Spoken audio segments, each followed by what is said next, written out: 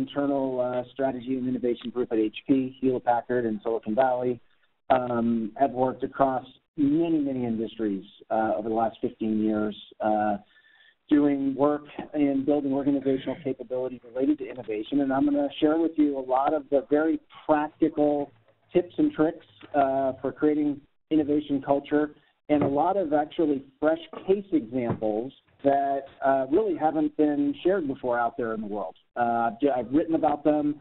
They come from a variety of sources, from clients to just best practices that I've uncovered through many years of experience. So I want you to just type in the chat box if you have an innovation initiative in your organization. Just type yes or no. Innovation initiative focused on culture. So just kind of want to get a feel for our participants out there in your organizations or in your work. Do you have an initiative focused on innovation culture going on? You just type in yes or no. I'd like to just kind of get a quick flavor for what you've got going on. And be sure when you send it to everyone so we can all see it if you can do that. So they're coming in now. A few of you do. You know, we'll just watch them come in and see kind of who's got what's going on. It looks like most of you actually do, which is not a surprise. There's never been more resources, books, articles on innovation. And it really, I think that it really started out probably 10 years ago with a real emphasis on disruptive innovation, business growth. And over the last few years, a lot of large and small organizations are recognizing the importance of culture and building organizational capability. So we know why, because we've seen some of the casualties of disruptive innovation. I mean, if you look at, the Borders and Blockbuster and BlackBerry, which is still around, but, kind of been disrupted by Apple. My 15-year-old daughter doesn't even know what Encyclopedia Britannica is anymore. It's all Wikipedia. So, you look at the casualties of disruption and you just realize that, if we don't figure out how to continually innovate, we may not be around in the future. So it's not kind of surprising that people are more focused on organizational capability building for innovation culture. So it's interesting. Most of you do have, it looks like, just maybe I think I see one no on this list. So most of you have initiatives. As I go through the rest of these slides, if you have questions on a specific topic or a slide or overall, type it into the chat box. I may address it right away as I'm talking. I may hold it, but we'll make sure we get to all of your questions by the end of our session here. So we know that innovation is important. Now, here's the kicker, though. Arguably, Apple has been one of the most innovative companies in the world, and you've got the CEO saying there's no formula for innovation. So basically, when we think about innovation, if there's no formula, how do you do it? What's the secret? And the challenge is that, there are processes, of course, but there's a lot of soft stuff involved in the innovation process. And so the premise of why most organizations these days are recognizing that the soft stuff is really where the competitive advantage is going to be long term, it's because competitive advantage is now seen as temporary. Products, services, business models will go away. Whatever you are doing today, 10 years from now, probably won't exist. A few years from now, may not exist. Culture, then, is really the only sustainable or even semi-sustainable competitive advantage today. And the challenge, again, is that every organization has a unique culture and must unlock its own unique innovation culture to do so, because what might work for Apple or Google might never work or even stifle innovation in other companies. And so while there's some principles at play, the challenge is every organizational culture is different. So how do you do it? So the good news about culture and innovation culture is that if you can really nail it, the soft stuff is the hardest stuff for competitors to copy. And it can give you a semi-sustainable competitive advantage, whereas a product or a technology or a service will probably eventually be disrupted or you'll need to cannibalize it. And so the soft stuff is really where the competitive advantage is. So then the question is, okay, well, how do you do it? So how do you figure out how to create your own unique innovation culture? A lot of organizations that I've researched as well as worked with, have struggle with really figuring out, well, what is culture to us and how does it tie to innovation and how do we actually, what are the levers that we pull to shape innovation culture specifically? So let me start out with a little bit of an innovation quiz for you. So I'm going to show you some corporate values on the next slide. And I want you to look at these companies, Coke, Facebook, Google, Uber, and Verizon. And I want you to type into the chat box as I show you the next slide, which of these companies do these values belong to? So thanks, Carrie, for putting in the list here. And it's in the chat box, so you can kind of have a reminder. So look at these values. These belong to one of these companies. Communication. We have an obligation to communicate. And we believe that information is meant to move and that information moves people. Okay, respect. We're really, we want to be treated like we want to be treated ourselves. We want to treat others like we want to be treated ourselves. Integrity. When we work with customers and even prospects, sales prospects, we work openly, honestly, and sincerely. And excellence, of course. The great fun here will be for all of us to discover just how good we can really be. So type in which company you think these belong to: Coke, Facebook, Google, Uber, Verizon. And let's see what we got. We got a few Verizons. We got a Facebook, a couple Facebooks. We got a Google. Anybody else want to put your guess in the hat? We got a couple that have been sent in. Another Verizon, another Coke. Someone says all of them. Google. Okay, so I'm going to give you the answer right now, and the answer is it's Enron. You guys remember Enron, right? So Enron, those are the values that Enron had, one of the most infamous organizations for pulling the wool over the eyes of the public, the markets. And why did I give you a trick question? Because the point is that values, you can say what you want to say, it's what you do that matters. And what you do that matters is really about experiences. Experiences, when you're shaping culture, are really the fundamental essence of how you shape an organizational culture. And the experience is about how do you shape the experiences of your employees, of those you're working with, your partners. And experiences, whatever happens out there, shape the assumptions about what's good behavior, what's bad behavior, what are the real values of the organization, and those assumptions shape behavior, which then that behavior reinforces the kind of experiences that are happening in the organization. So culture, while a lot of organizations, I've worked with some organizations that look at culture as a bad word. They don't even want to use it because it's so unclear about what it even is. Well, it's pretty simple. Create experiences, experiences shape assumptions, assumptions shape behaviors that then reinforce the kind of experiences that happen, which then continue to reinforce assumptions.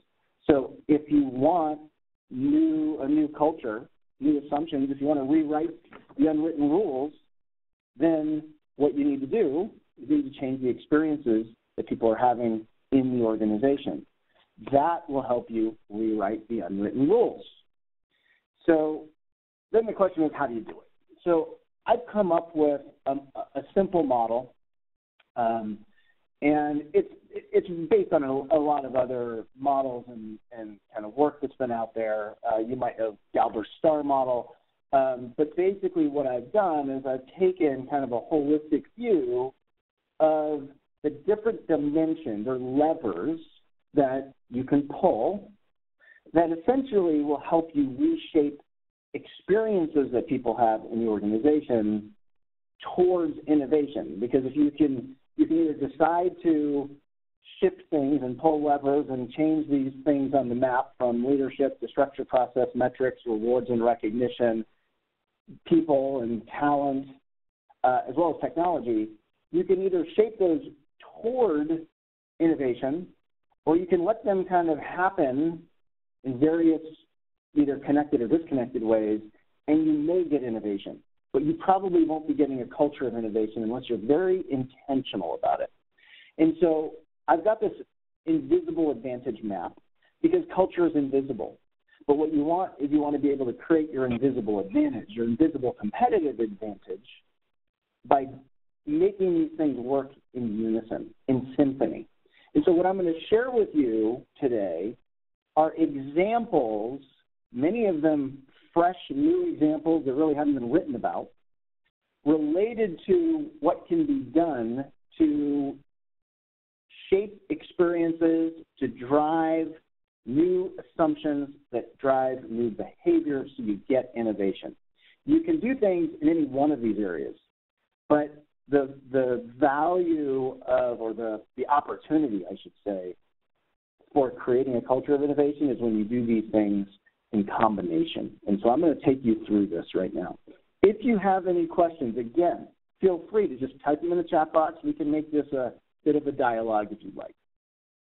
Okay, so the starting point. The starting point when you're thinking about creating a culture of innovation is really about being intentional with your innovation intent. So what are you trying to do related to your innovation? I've worked with a lot of organizations that say, hey, we want a culture of innovation.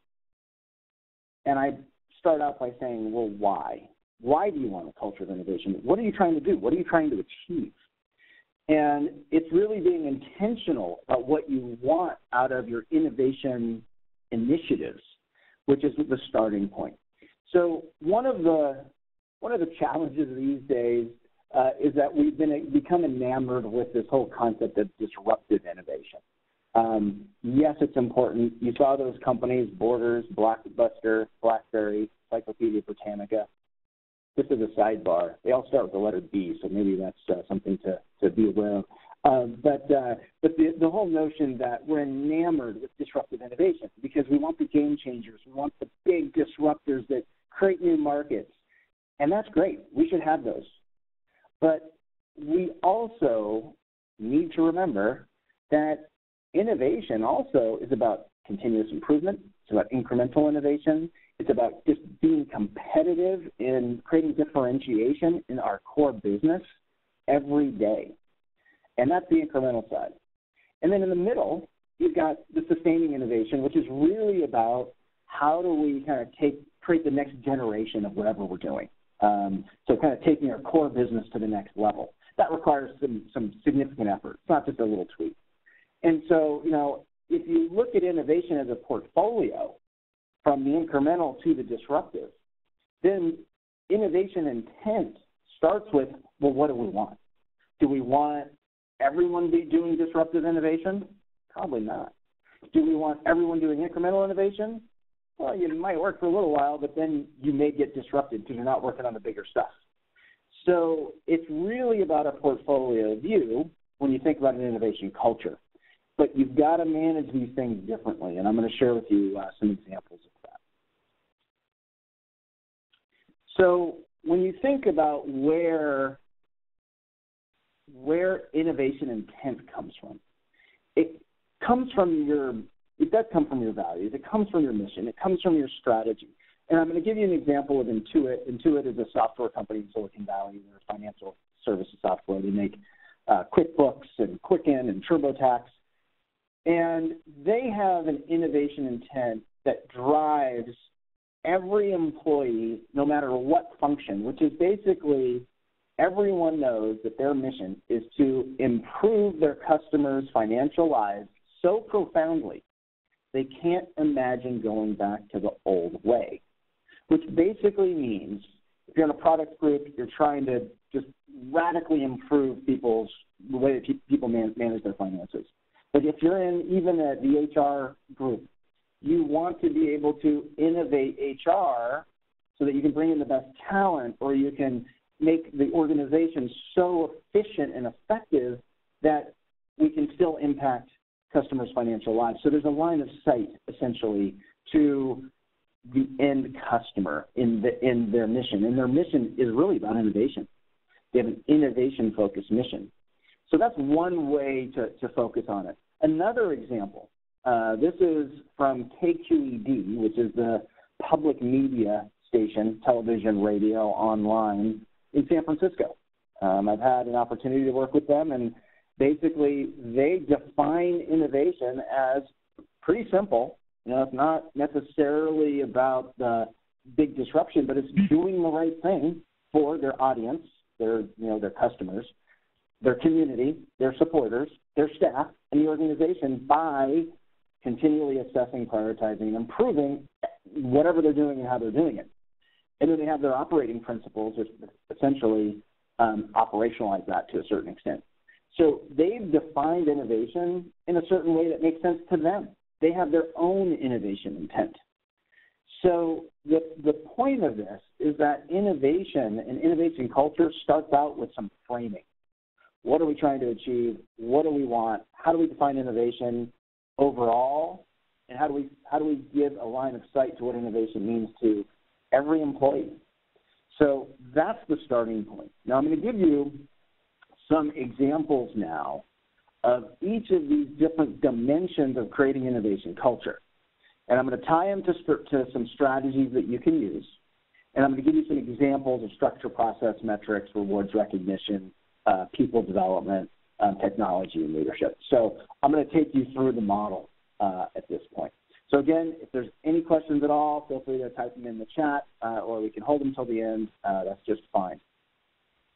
So the first strategy, create a structure for unstructured innovation, because a lot of companies like to try to create their finely tuned stage gate process with linkages and Visio charts, and yes, you need process, but innovation is a combination of the left brain and the right brain, of analytics and creative process. And so you want to create the structure for the unstructured to happen. So how do you do that? Well, the first thing you have to think about, if you're going for the bigger stuff, is you need to separate it out. There's a lot of words for this. You can call it an ambidextrous organization.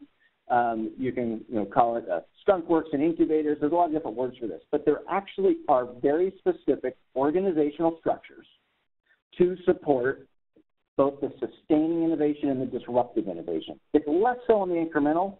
You can do other things for the incremental. You can still do incremental through these models. But, if you don't separate out the sustaining and the disruptive, especially the disruptive, the antibodies of the organization will usually kill the new stuff because they represent various kind of resource threats and kind of new business models that are just foreign to the organization. So these are different models. I'm not going to go through them in super detail here, but you can create an incubator or an innovation lab. And there's examples in insurance and technology who are doing that very well.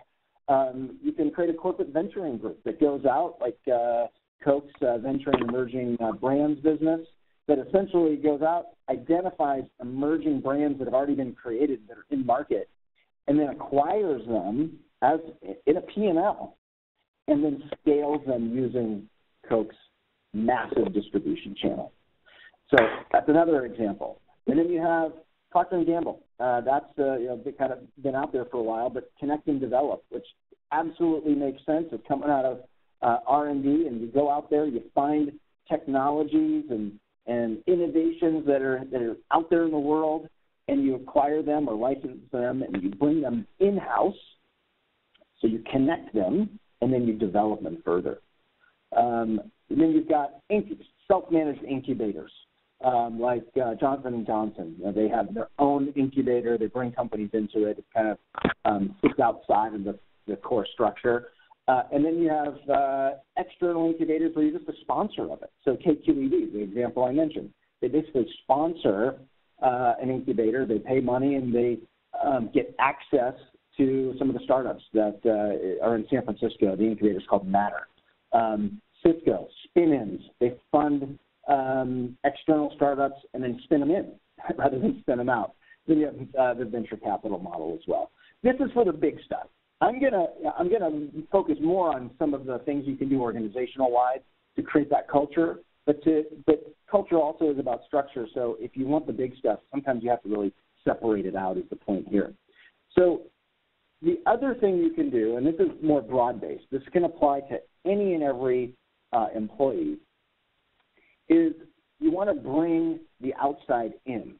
So if you have that, kind of inside-out perspective, you're kind of insular. What we want for innovation is having that external perspective. So there's a number of things you can do here. So Intuit, again, they actually have given a little toolkit to every employee, and the goal there is they do these follow me homes. It's not as creepy as it sounds, actually, but what they do is basically they identify customers, and they go and follow them home and see how they're living their lives in their houses and managing their finances and kind of what their issues are. So they're trying to get employees into the environments of customers. So that's one thing that some people do there, but not everybody can go out and go visit a customer. That's not realistic. It's kind of more of a selective thing. However, what they also do is they create these things called customer office hours. So what are customer office hours? Basically, once a month, they bring a group of customers inside to their office, and they just sit there. And you can, if you're an employee, you can come in, you just listen to them, you can test an idea, you can ask them questions. So they're bringing the customer in on a regular basis. So that outside-in perspective Intuit is really fine-tuned that. Now, another example, which is in my book in a lot of detail, is Zipcar. Zipcar a number of years ago Zipcar was one of the first sharing apps out there, or sharing business models actually out there. And they were, they had a website. You can, if you know Zipcar, they kind of created the basis for the sharing economy in Airbnb and Uber. But a number of years ago, probably 3 or 4 years ago, Zipcar realized that most of its customers were millennials and were wanting to use their mobile phone to do everything. Well, Zipcar had grown up online. And so what they realized is that they needed to radically do things radically different. So one of the things they do now is they do these member roundtables, they call them. But basically it means customers come in on a Saturday. Their employees are there with these customers, and they do these innovation sessions to redefine the customer experience and Zipcar offerings and business model, so on an ongoing basis. So they're bringing customers inside, not just for information, but for co-creation of new opportunities. So that's something that you can do in terms of process, which isn't a huge thing, but it really goes a long way to bringing that voice of the customer into the innovation process. Okay, strategy number two, measure what's meaningful. So Peter Drucker once said, you get what you measure, or what's measured improves, I think is the actual quote, which basically means if you focus on it and measure it, you're going to get more of it. So how does that tie to innovation is the question. Well, the first thing you want to do is you really want to think about the end game. And Yum Brands, which owns KFC, probably 10 years ago or so, basically had kind of tapped out its growth in the United States. And it was really recognizing that it needed to innovate and enter new markets. And so it identified a metric that was really going to kind of be the end goal of where it wanted to focus, which was essentially increasing the percentage of international profit compared to domestic U.S. profit. So they went into China, and if you know the story of Yum Brands, it's kind of up and down, but one of the things that this illustrates is they go into China. Well, Kentucky Fried Chicken, which is what KFC stands for, eating a chicken leg that's breaded and fried isn't exactly a natural Chinese thing to do in terms of how people eat, biscuits and gravy and all that. So by going into China and having this innovation intent that they needed to, or the metrics around, international sales profit, they were forced to innovate and create kind of new offerings for the Chinese palate. And I'm going to pronounce this wrong, but it's something like yapeo, which is essentially street food. And they innovated around that. And their profits have now, from international, have increased from 20% of their overall profit to 70%, and has been responsible for a lot of their growth. So they identified that in-game metric. Now, that's a big kind of hairy enterprise metric, which rallies an organization. But there's other metrics that you can use, and this is a little bit of an eye chart, but there's a lot of different options for metrics. And I've included a few of them here on the screen, and you'll have these slides. But you can focus on a number of input metrics, which are basically things that you can do organizationally and measure organizationally that have an impact on innovation and innovation culture. So basically, you can look at products, revenue from new products or services introduced in the past 3 years, revenue from products or services sold to new customer segments. You can look at leadership. You can look at the percent of leaders' time that's focused on the future rather than kind of fighting fires today. You can focus on innovations or growth opportunities that are coming from partnerships or external innovation driven by leadership. You can look at employees. You can measure, the number of teams that are submitting projects for innovation awards, assuming you have innovation awards, and if you don't, you should. You can look at the number of employees trained in the innovation process. There's one insurance company that I'm working with right now that's training all their employees in design thinking, and that's one of their goals. Customers. You can look at the number of projects that actually directly involve customers in the front-end innovation process, like what Intuit or Zipcar has been doing. There's a variety of metrics, but having a portfolio of metrics that are designed for your own organization and what your own innovation intent is really key to creating kind of a mechanism for measuring what you want. Because if you don't measure what you're looking for, you don't really know if you've ever achieved it. So that's metrics. Now, I'm going to go to strategy number 3. Strategy number 3, give worthless rewards. That's kind of a play on words. Basically, worthless rewards are more valuable than money. And what do I mean by that? So what do I mean?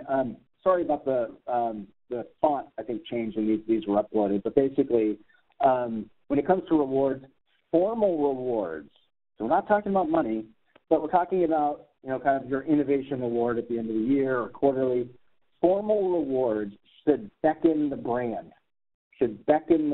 What does that mean? It means, in this example, KQED, again, the public media company. KQED is the name. KQED, they have the Q award. So they are connecting their award to their name. They also created an innovation group to collect ideas and to give these awards called the Qubation team.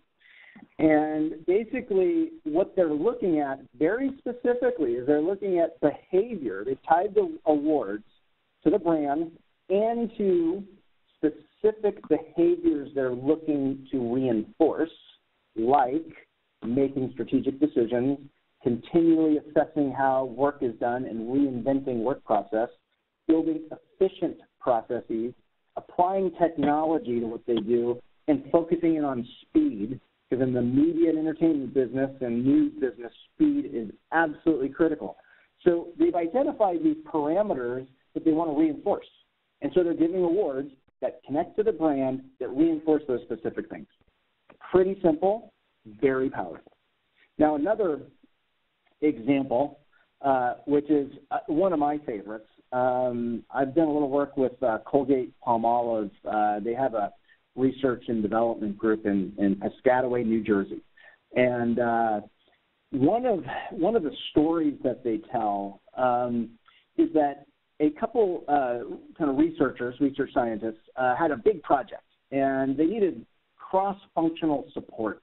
And they needed a whole, kind of network of internal partners and players, and they did this project. At the end of the project, they were kind of having their project review, and the researchers who were leading this had purchased a bunch of wooden nickels. Now, wooden nickels are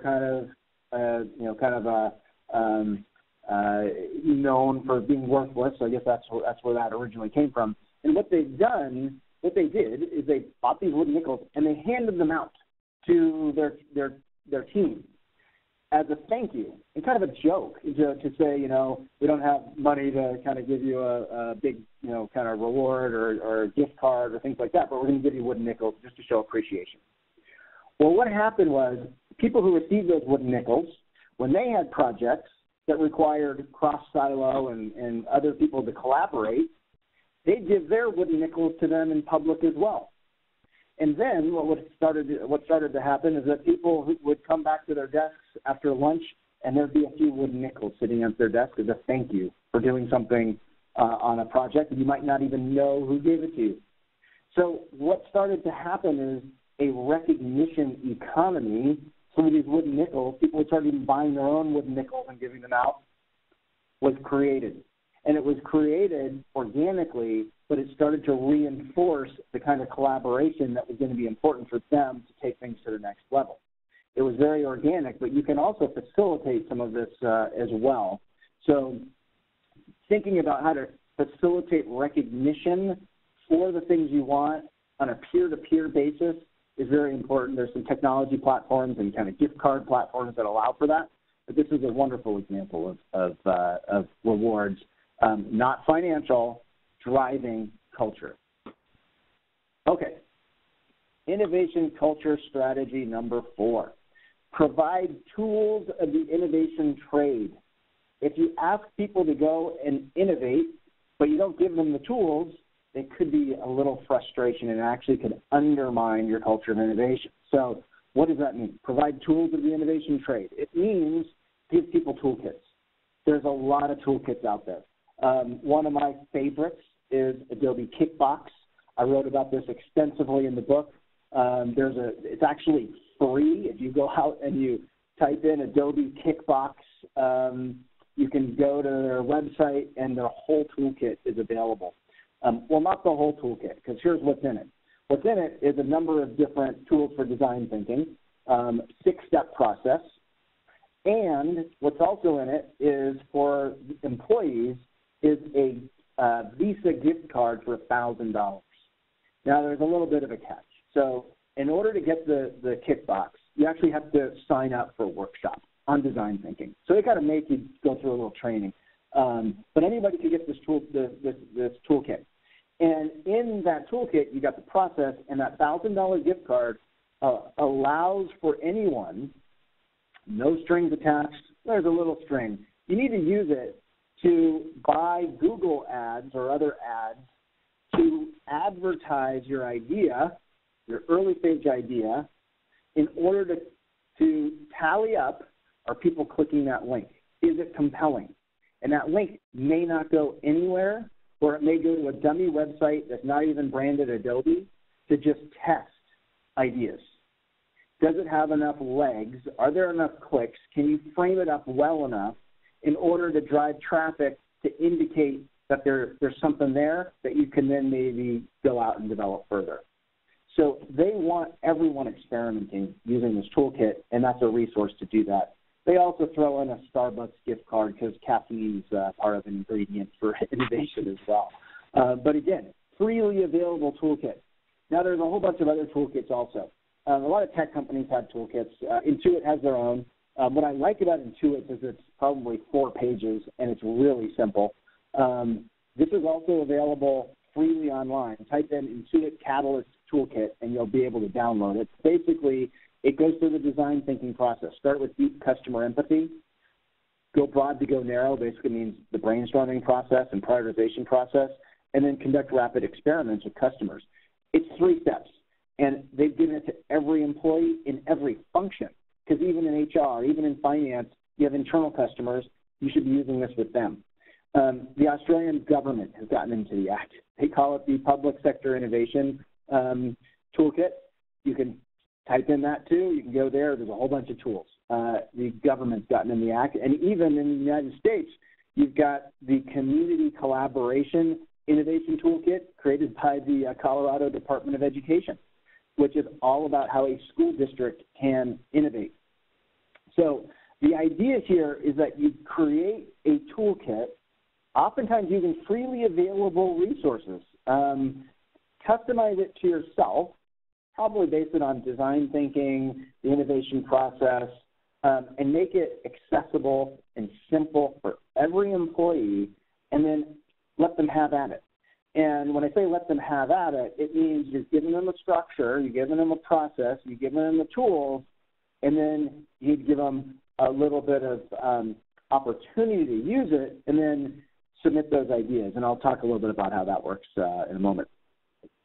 Okay, so strategy number 5, grow talent that grows the top line.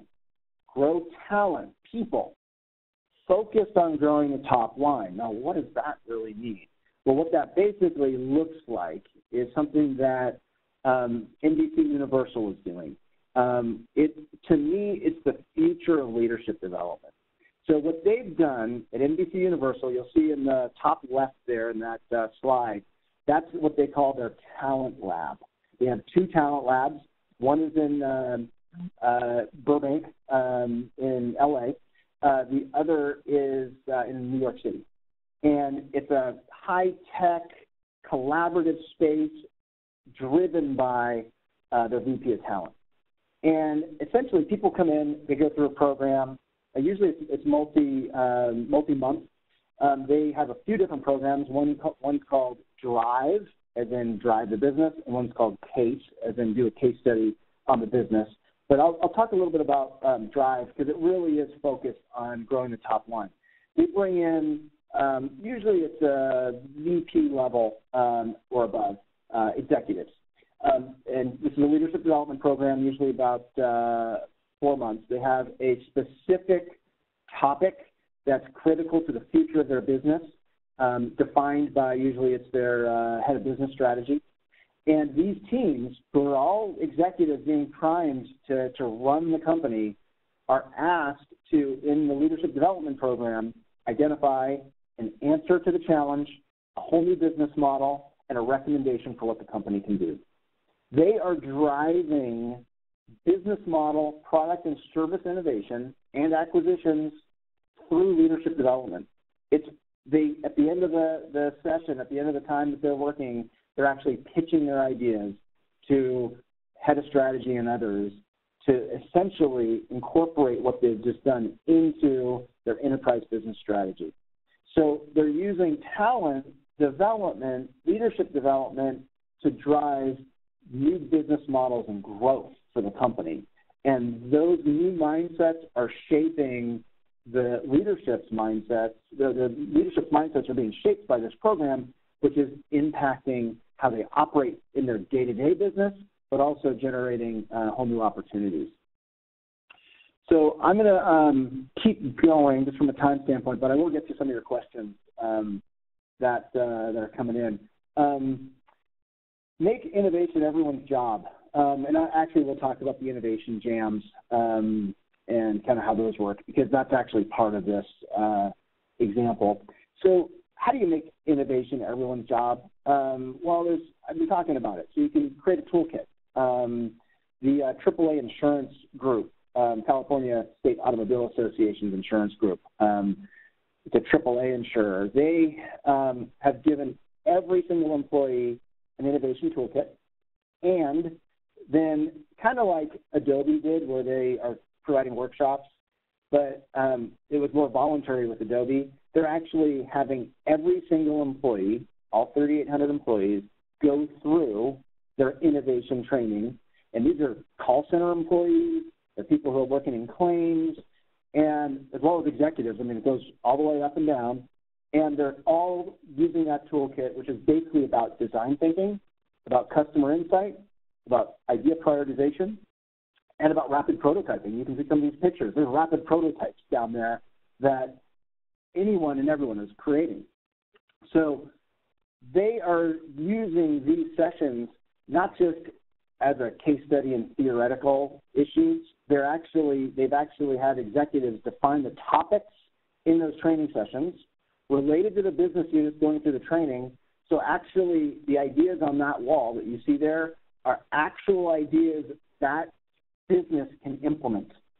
So they're going through a training that's hands-on. People experience it. They see the results of that training having an impact, the next day or the next year, and it's infusing a new way of working so that innovation is about continuous improvement as well as about the big stuff. Now, the question about innovation jams, great question. There's this organization as well as others have used innovation jams, and there's a number of different platforms out there. Spigot is a good one. Right Idea is a good one. And essentially, you can do the same kind of design thinking process, but you do it online. Now, the risk of that is that it becomes just an online suggestion box where you're submitting ideas. You don't want that. What you want is a challenge that's time-bound, and then there's a call to action for employees to submit ideas. And innovation jams are getting more steam, especially in global organizations. There's a lot of good stuff out there on it, and we can talk a little bit more about it at the end of our session. The talent labs, let me just kind of hit that question since I was on the slide. From a talent lab standpoint, your question is, does it run over a couple of successive days, or does it last over a couple of months with a final unveiling presentation? So their talent lab starts out with about a three-day session, and then there's work in between. So typically, a lot of times what they do is they actually go to Silicon Valley. Comcast, who is the parent company of NBC Universal, has kind of an incubator there, innovation media lab there. They also have a media lab in New York. But what they do is they go visit Comcast in Silicon Valley. They go do some other visits. They talk to customers. They're responsible for essentially creating a pitch. So there's kind of a front-end piece. Well, when you plan it, as I was working with them, when you plan it, you work with a kind of a core team. You develop the business issue, the challenge you want to focus on. You define it. Might have multiple challenges for different teams. Then you get together for a few days to kind of set the groundwork, talk about kind of the what's innovation, what are business models. You give them the challenge. They go do that, usually for about 2 months, 3 months. Come back with an answer, and then you kind of provide your pitch, and that can be done in kind of a Shark Tank format or others. So that's this people side of it. I'll get to the other questions that are coming in at the end, which is actually coming up in a second here. So the last piece that I'll just mention, and it's very kind of high level, is that leading innovation really requires innovating how you lead. And so what I mean by that is having leaders be aware of their behavior, their language, the stories they tell. It's all connected to those things that I just mentioned. And you want to reinforce all of those dimensions of the invisible advantage map, essentially, so that leaders are always aware of the interdependencies and opportunities to tell a story about the great innovations that they were seeing that tie to the kind of assumptions you want to create and then the behavior you want to see. And so the rewards and recognition doesn't just happen once a year. It should be happening verbally throughout the year. So, the recognition economy doesn't have to be about wooden nickels. It could be about, storytelling and complimenting. It can also be about watching very specific language that's happening in the organization that might be kind of stifling, how people think about innovation. Everything a leader says or does, people look at as a symbol for good behavior, bad behavior, and kind of what to do. So, being aware of that.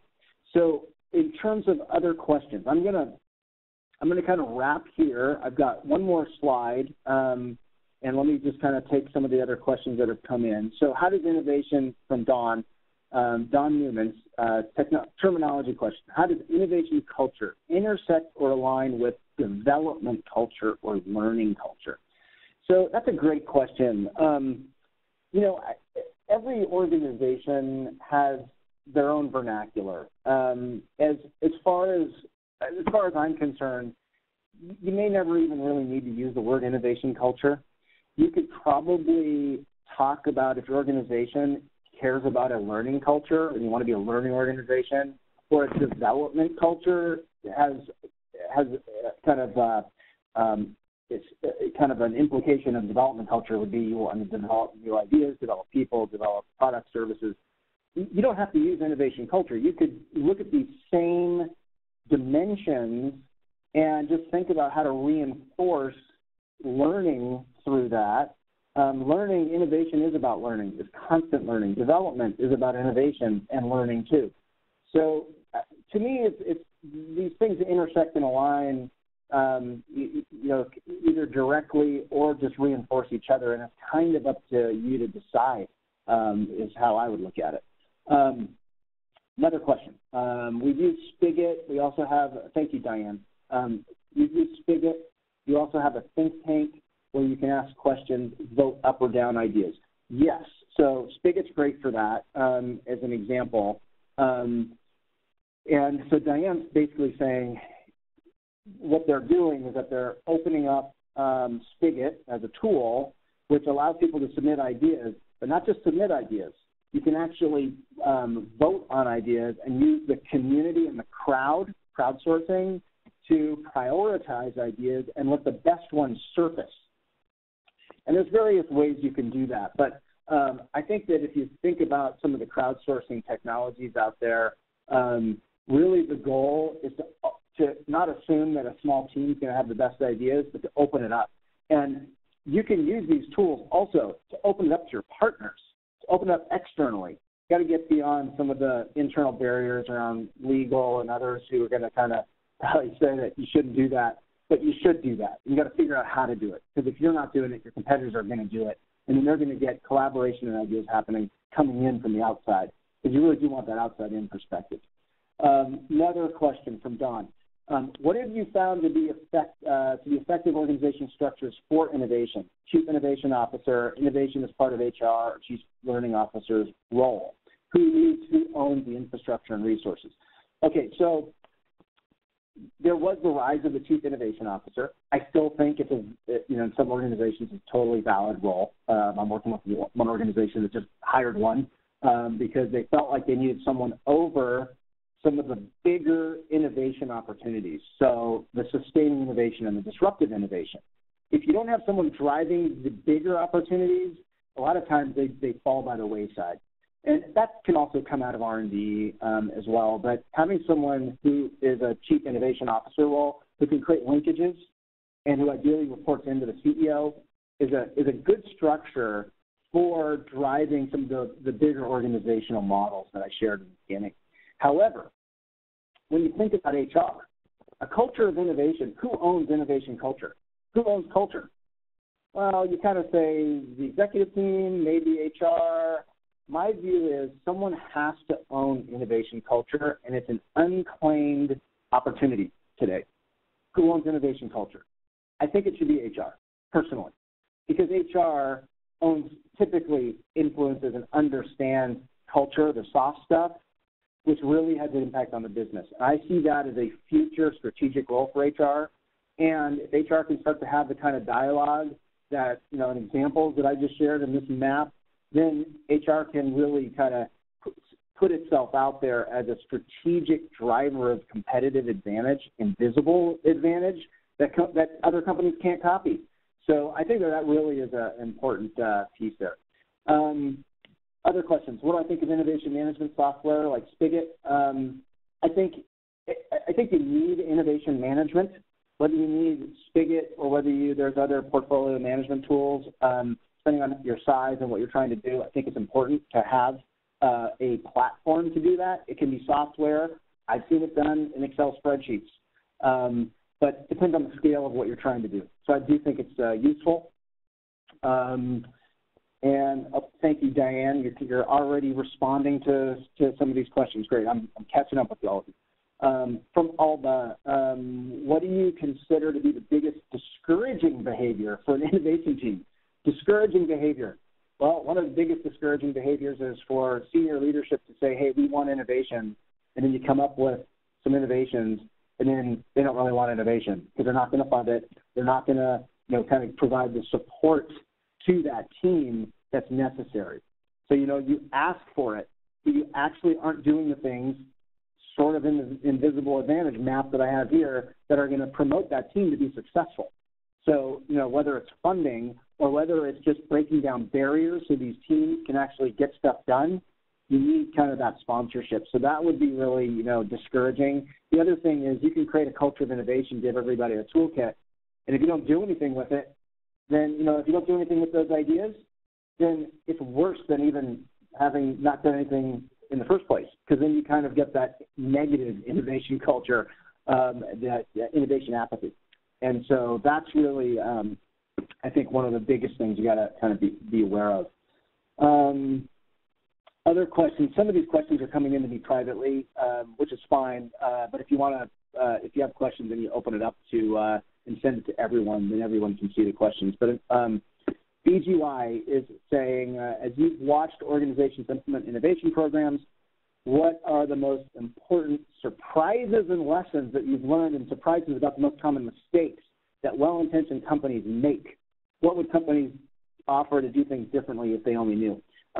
No doubt about it, one of the biggest mistakes companies make is they create an innovation program, and the ideas that come out of that are measured based on how they measure ideas or based on how they measure the core business.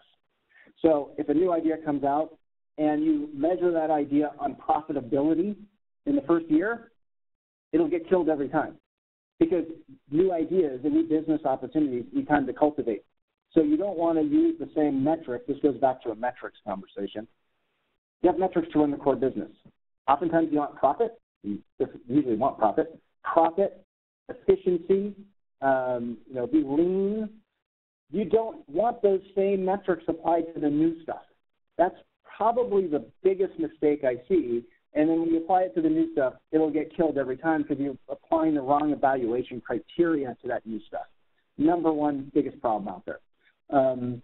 So what you need to do is you need to create new metrics for how you look at the kind of new business opportunities you want. So you want to create the standard. You want to get traction. You want you in the market. You want to open up new markets, and you don't want to apply those metrics just yet. So that's my answer to that one.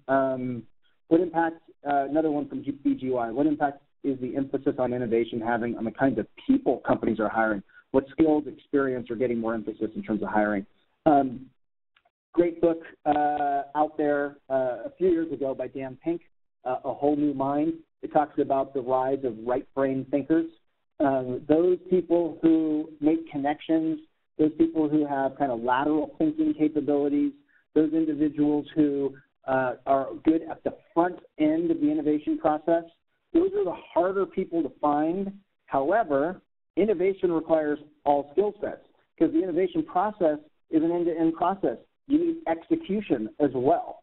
So when we think about talent, yes, you need the front-end, big-picture, strategic thinkers who are kind of coming up with the new ideas and new business models. But a lot of times those aren't the people who should be carrying things forward kind of on a day-to-day basis and really executing. So you need a combination of those skills. So I think the front-end skills are the hardest to find and the hardest to hire for, but you actually need skills along the continuum of the innovation process. I'm going to keep us going. So last question. What would you recommend HR do to position itself as innovative or able to lead an innovation function? Well, what I would do essentially is identify, and some of it's in here, but not as maybe explicitly as you're asking for, which is actually a great area of research. What are the success factors? Identify the success factors in your organization for driving new opportunities forward with an eye to which of those success factors are actually qualitative success factors that require more of the collaboration, more of the soft skills, more of the talent, more of the connecting outside in terms of relationship building. Articulate the things that HR is inherently good at, but using an innovation lens, and make the business case from that angle. And then HR will be positioned as a potential driver of innovation and innovation culture. So I'm going to, great questions, you guys. This was really fun, actually. So I'm going to kind of leave you with that. I'm going to turn it back over to Carrie, who's going to talk a little bit about how to get basically a whole toolkit that has surveys and a whole bunch of other stuff in it related to the invisible advantage unique to the CEO. So, Carrie, you want to kind of wrap things up? Thanks, Soren. Thanks for a great webinar, and thanks, everybody, for great questions. Soren has generously offered our CEO-sponsored company to get the signed books and toolkit, and you can see there it's the CEO special, 40% off the book. We can also offer it to webinar attendees. So when I send you the email with the slides and the recording to the webinar, I'll also send you information on how you can get the book at the discount, the signed book with the innovation toolkit as well. Thank you so much, everyone, for joining. Thank you so much, Soren, for a great webinar, and I hope everyone has a great rest of the day and rest of the week. Great. Thanks, everybody.